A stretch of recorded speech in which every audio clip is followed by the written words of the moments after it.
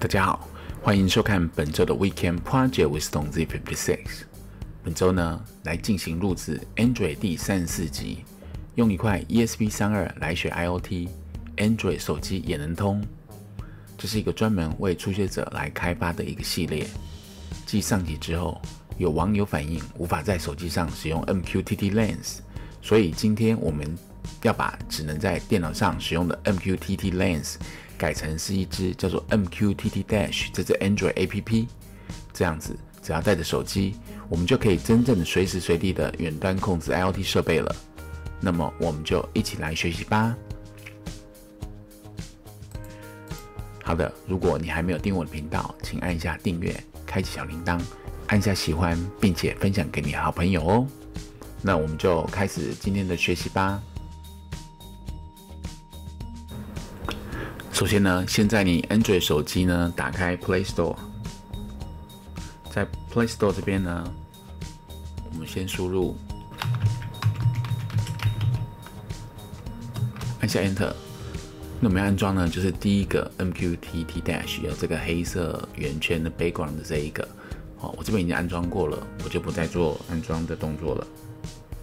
好，那一开始呢，我们先打开 MQTTDash 这个 APP。你可以看到它一个全新空白的一个状况。那我们一开始呢，先按下这个加号，这个加号按下去呢，就是我们要来建立一个新的连线。好，那一开始这个连线名称，我可以把它叫做，比方说这个叫 StoneZ56， 那 EMQX 就这边先用这个名字。好，在 address 的地方呢，我们先打上 broker 点。EMQX.io 这个 port 呢，我们就用1883，不要去动它。那 username 的地方呢，就打 EMQX， password 就用 public。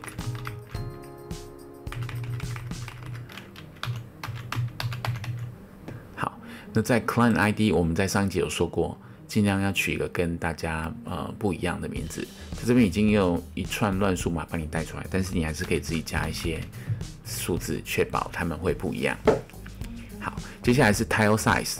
那 tile size 呢，主要是将来显示这个按钮在你萤幕上的大小。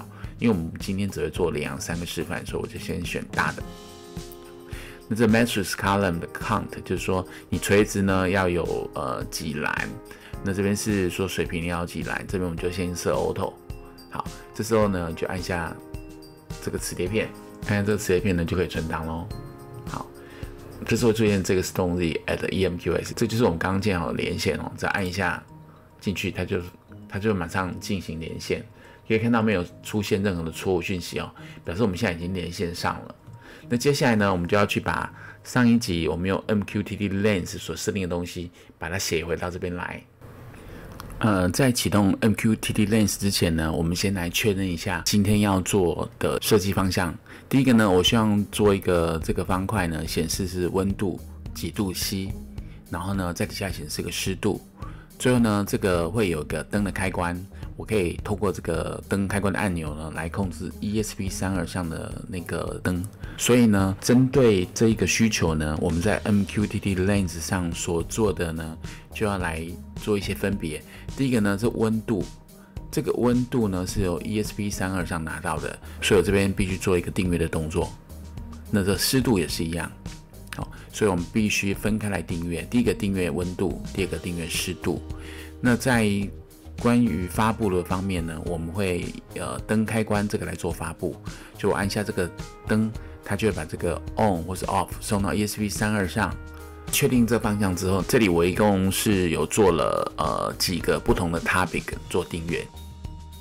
那下一个呢是 StoneZ ESP32 Humid， 我是把湿度呢也当做一个主题来做一个订阅。那最后一个呢是 StoneZ56 ESP32S 的 Temp， 那这个 Temp 是把温度的资讯呢从 ESP32 送过来。好，这边就做好这些订阅了。那在 Publish 这里呢，就是我们要送的资讯到我的 ESP32 来告诉他要打开，不是关闭。StoneZ56 ESP32S， 那这边送过讯息，如果是 on 呢，我的灯就打开；如果是 off， 这个就会关闭。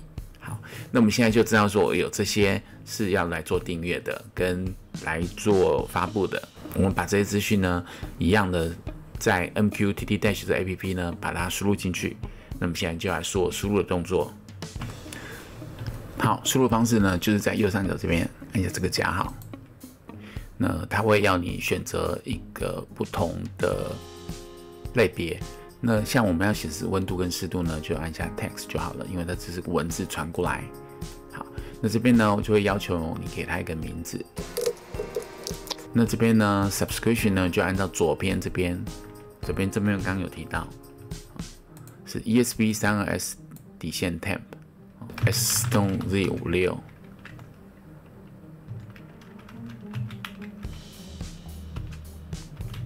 然后呢，斜线 ESP32S temp， 这样就会带进这个温度来。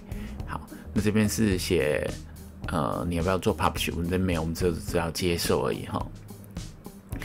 那这边是要不要变更？不做变更 ，keyword 是选0，这样就好了。好，那其他的我们都不需要做设定哦，直接按一下这储存，这边出现一个 temp。好，那我们来做第二个。第二个的话呢，也是一个文字。好，那这个一样，这个名字呢是叫做 humidity， 我先用 HUMD 来代表好了。好，那这边一样是做 StoneZ56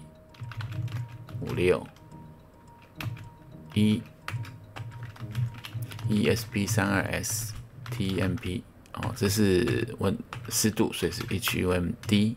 好，这样子，这边是湿度。好，所以是 HUMD， 好，没有错。然后接下来往下走，这边也都不需要做什么设定哈，这选大型这样就好了。哦，对了，我们刚刚有要把那个字设成是蓝色，那你要自设蓝色的方法呢，就是在这个地方，这个 Main Text Color， 我选一个浅蓝色好了。好，那这样设定就完毕喽。只要按下储存就可以了，可以看到这个等下就用蓝色的方式来出现。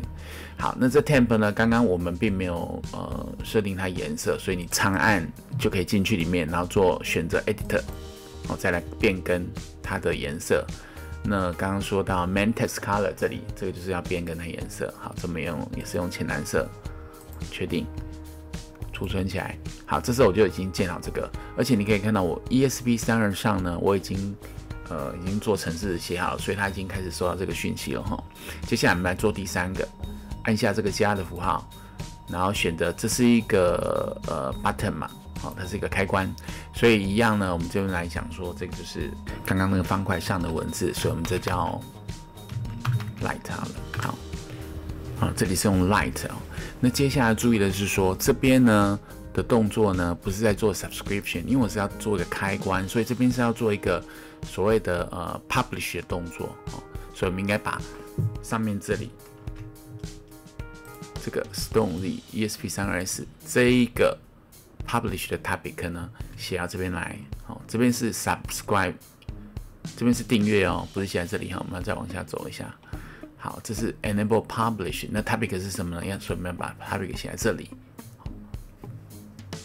所以就 StoneZ56， 然后呢斜线 ESP32S。好，那这边呢这样子就输入完毕哦，它已经做好一个开关。接下来呢，我们这边可以看一下说，这边有一些是 icon， 比方说on 的话呢是用什么数字 ？on 的话呢，记不记得我们在上一集里面有讲到说，这边的 off 呢是关掉 ，on 是打开，所以这边呢的 on 的话呢，我们必须把它写成是 on。好，那 off 呢必须写成 off， 因为这个是等于说你 payload 这边讲到 payload and icon，如果你 payload 送进来资讯是什么，你必须把它写在这里。好，我用的是 on 跟 off。好，那接下来呢，这边可以选择它的符号，你要用什么来取代？好，我点下去，这边很多不同符号。好，那 on 的话呢，我来选一个灯亮，灯亮这个开关，好了，这个灯亮的开关。那 off 的时候呢，我来选一个灯灭掉的开关，好，就是灯这样子灭掉的开关。好，那我们也可以选取它颜色哈，这灯我来选择它是这个黄色，确定。然后这边呢，右边一样选择这个黄色，确定。好，那接下来呢，其他我们都不需要做设定了哈，只要按下储存。好，那这边就可以看到说，已经都设定完毕喽。而且呢，我这里呢收到 ESP32送来的资料，我这边已经也可以按开关了。好的，那既然我们已经把这个都设定在手机上，我们直接由手机上来看一下。好的，那我们直接由手机上来操作一下。好，可以看到这个温度跟湿度都已经同步的到这个手机上。要按一下开关，可以看到这个灯会亮，灯没有亮我们看看是哪里有问题。好，那我们再回到这个部分来。好，这个灯的部分呢，看来是没设定好。那我们来长按一下，长按一下，进入到它的设定，这边做 Edit。好，看看这边是 Light， 我们要订阅的，我们要 Publish 的主题是不是有打错 ？Stone Z56 ESP32， 哦，这边打错了，这边少个2。好，把这个2加回去。好，按储存。好，这时候呢，灯应该就是会一致了哈。我们从那个手机，我们从手机来看一下。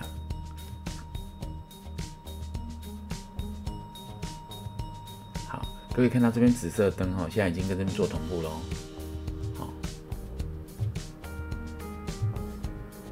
好的，那在我的那个